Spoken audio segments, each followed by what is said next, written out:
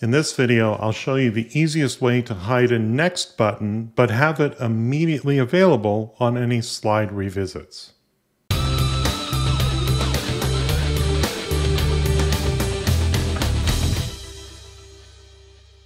I hadn't thought about this way to deal with next buttons in forced navigation. And what I mean by forced navigation is when you want to prevent a learner from moving forward until they've viewed the entirety of a video or watched all the annotations that you've placed on a slide.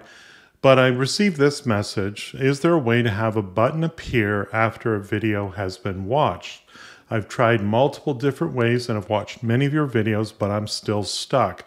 We previously had buttons simply appear after X amount of time in Captivate Classic, but this function seems to be missing now. It's not actually missing, but I've actually thought of a better way to do this, specifically for slide video.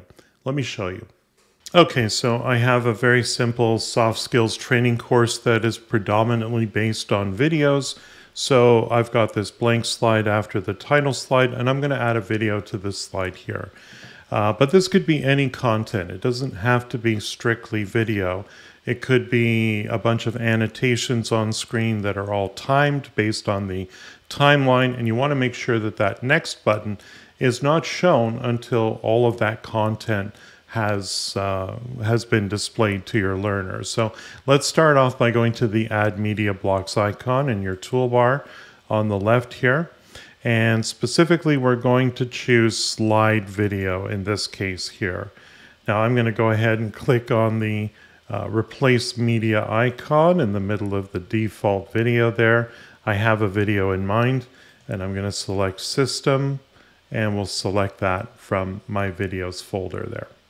Okay, so the next thing I'm going to do is I'm going to add an interactive component, specifically a button block, and we'll select that and we'll set it up to be 2 button blocks, and we'll distribute the buttons uniformly there. While I'm here, of course, I can select the media block up above and select auto fit so that it uses most of the slide space here. So first thing we're going to do is create our back button.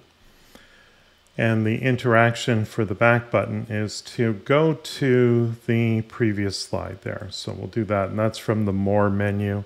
And we'll choose our next button, label it next, and its action will be go to next slide. But we'll also hide this button during publish. So this button won't be visible the first time we arrive on this slide there. Now, here's the cool part, is that I'm going to open up my timeline and decide when I want to have that next button appear. So this slide looks like a little less than 21.5 seconds. So I'm going to say 1 second before the end, I'm going to place my playhead there. And in the bookmark swim lane, I'm going to click this plus icon here, and we'll call this Show Next. Now that's going to create the beginnings of a slide interaction for that point on the timeline. And I'm just going to double click on that and select the action to be show. And we'll choose the next button here and select next. And what this will do is it will play this slide up until this point on the timeline. And the action run by the bookmark will be to show the next button. The great thing about this is that if I go to the next slide and then for some reason decide to return to the previous slide, I don't have to play the whole video through to see that next button. It will be available right away. Let's go ahead and close our timeline here. So we're pretty much good to go. The one thing I'd recommend that you do is anytime you're doing forced navigation, go into your TOC and playbar controls, go specifically into the playbar, and either turn off the next button from your playbar here or disable the entire playbar so that the only controls the learner has are the ones that you provide them through button interactions. So I'm going to go ahead and close this here, and let's go to slide 1 and we'll do a preview of this project so you can see how this works.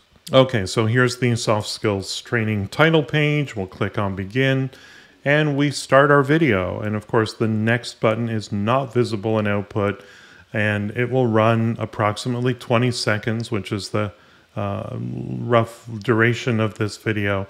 And then as we get to the end of the slide, we will see our next button suddenly appear. It should be any moment at this point here. And we'll go ahead and click next, and we go on with the rest of the project. And again, like I said, the cool thing is if I press the back button, that next button is available right away. So I'm not forcing learners to re-watch the entire video if they've seen it once already.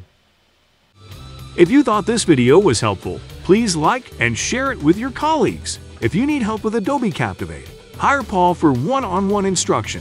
Paul's goal is to focus on lessons based on your specific needs. Visit his website at captivateteacher.com. And don't forget to subscribe to his YouTube channel.